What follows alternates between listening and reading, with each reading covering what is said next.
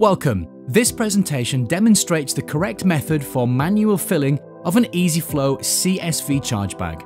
Follow this procedure carefully for maximum efficiency and safety when using the EasyFlow CSV high containment transfer system.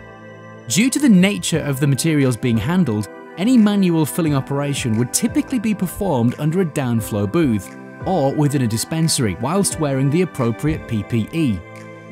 During the filling procedure, you will use an EasyFlow CSV charge bag with a pre-fitted passive, an easy grip shut-off clamp, a red tamper-evident safety seal, a filling funnel either stainless steel or polypropylene, a CSV passive opening tool. Also, a number of mobile or benchtop filling stands are available to make the filling process easier. First, remove the charge bag, red tamper-evident safety seal and shut-off clamp from the pouch by tearing the perforated seal. The blue protective transit sleeve can be discarded. Each charge bag has a clear ID label showing all manufacturing details including batch and lot number, part number, charge bag volume, as well as production and expiry dates. The EasyFlow CSV passive has a manual interlock which prevents the passive slider from being removed. To remove the passive slider, simply depress the passive interlock mechanism using the passive opening tool.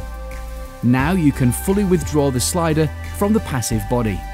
Next, place the charge bag into the filling stand with the ID label facing forwards. Fully insert the filling funnel through the passive body.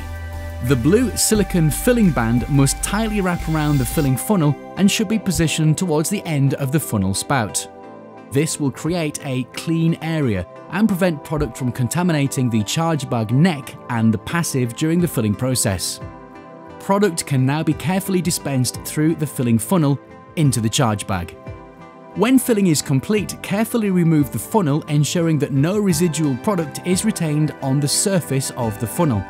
Next, the Easy Grip shut-off clamp needs to be used to seal off the neck of the charge bag and prevent product from contaminating the passive. Be sure to position the clamp in the clean area between the passive and the blue silicone filling band. Carefully push the two halves of the shut-off clamp together. When they are fully engaged, slide the red safety toggle marked number 4 to the center of the clamp. The passive slider can now be reinserted into the passive body. This will re-engage the interlock. Finally, insert the red tamper-evident safety seal into the holes in the clamp handle and pull tightly. This will prevent accidental release of the shut-off clamp.